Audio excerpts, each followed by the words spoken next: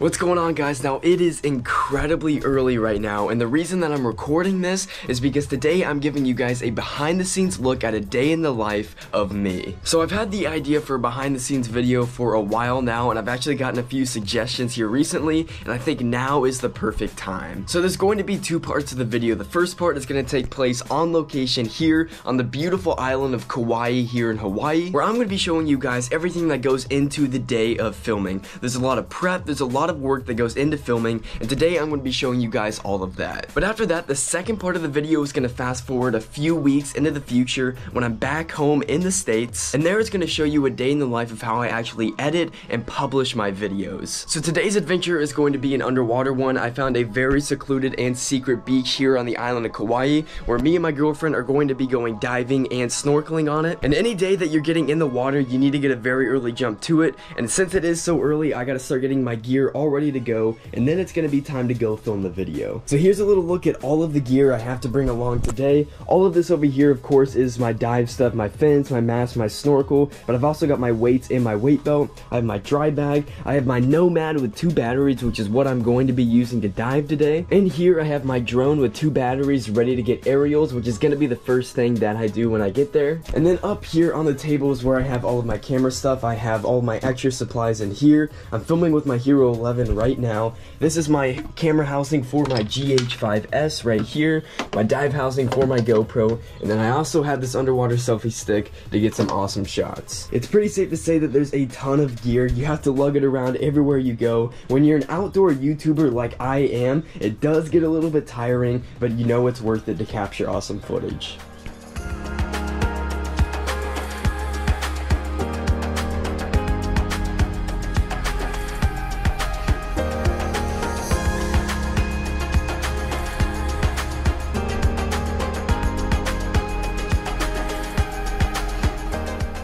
We just made it to today's spot. Check out how beautiful it is. Oh my goodness. So the very first thing I'm gonna do is I'm gonna pop the drone in the air and kind of get an aerial perspective of the whole reef, and then after that it's gonna be time to hop in.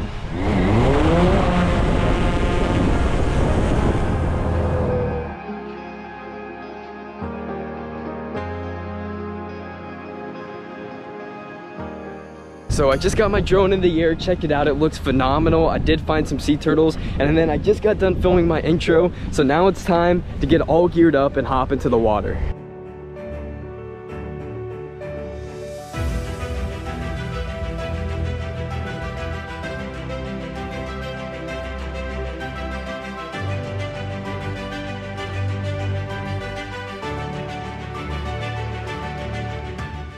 Okay, well, I've just spent the last about 4 hours here getting all the footage I can, taking her diving for the first time on this beautiful beach here. But the next step is going to be a few weeks down the line when I get home, and it'll be actually time to sort through all of the footage and edit the video together. So let's fast forward to that right now.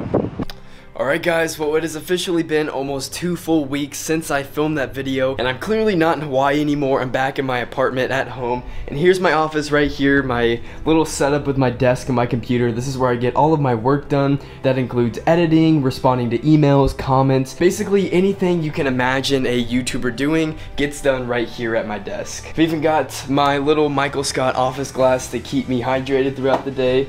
But yeah, this is where all the work gets done, and now I'm starting to get to work on that video that I filmed in Hawaii just a few weeks ago. Now the first step in that video is going to be going through all of the footage I captured. There's probably over an hour or 2 of footage just from that one shoot day. And after I look at all the footage and I see what I have to work with, that's when it's going to be time to start writing a script, come up with a video title, and start to narrow down some possible thumbnails. But I do plan on getting this video out in 2 days. There's a ton of work to be done. It's early in the morning, so let's get to work.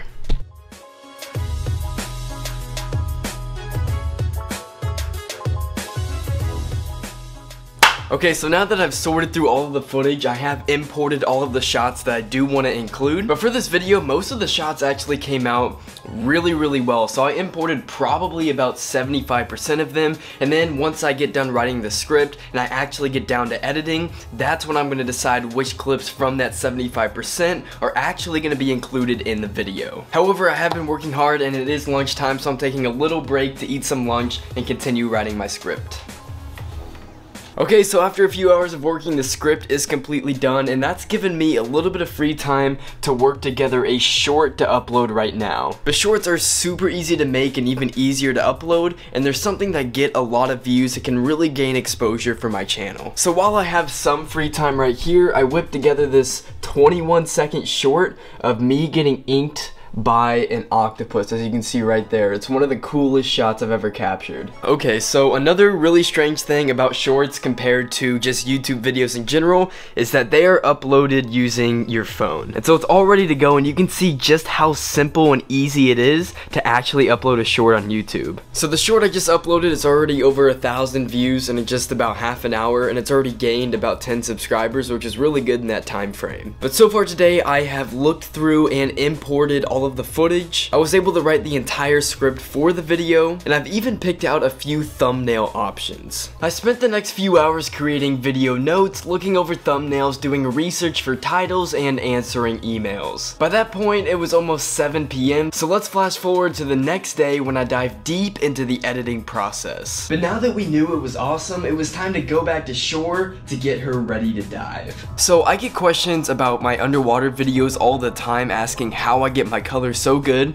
and the most important thing with getting good color in your underwater shots is white balance. So this is me changing up the white balance, and you can see different places I click around the image are changing how the video looks. So this is it raw right here, and what I want to do is I want to get it a darker blue, and I want it to look as cinematic as possible. So what I'm going to do is I'm going to click around kind of the lighter spots in the video until I find one that looks the best. And you can see kind of this area right here on the turtle gets rid of some of that green color and makes it a lot more blue. So after that, what I'm gonna do is I'm gonna come over here and I'm gonna change up the lighting. I'm gonna tone it down a little bit, and that's gonna make it look really cinematic. And this is just kind of a rough edit on the go, but you can see how much better the video looked than before. But yeah, all of my videos have what's called a hook to get my audience engaged and to give a little kind of a rundown of what the video is going to be like, and I have that part pretty much complete. I just need to add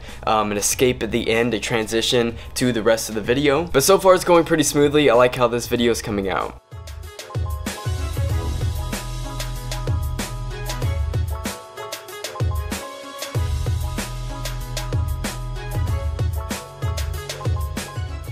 So when it comes to picking thumbnails, once the video is complete, that's when I will scan through the whole thing. You can see the whole saved file right here.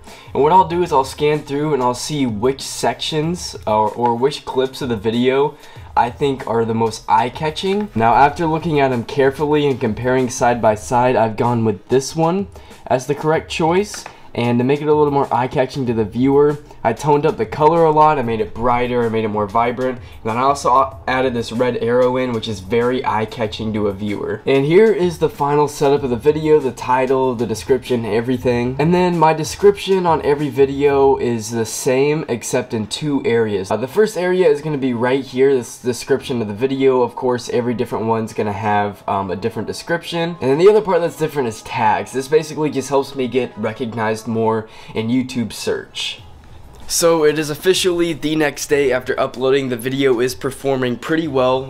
The click-through rate is really good, and so is the audience rendition. You guys have seen my process, a day in the life of me, how I edit, how I write scripts, and how I upload videos. As you can see, there's a lot that goes into every single video, so those weeks where you see me uploading 3 or 4 videos over the course of those 7 days, it's safe to say that a lot of man hours have been put in. But I want to know what you guys think, so comment down below if you want to see more videos like this in the future. But that is going to wrap up this 2-week long adventure video, but before you go, make sure to smash that like button, and most importantly subscribe if you haven't already, with notifications turned on so you never miss out on new videos. I'm Ray Tiller, and I'll see you on the next adventure.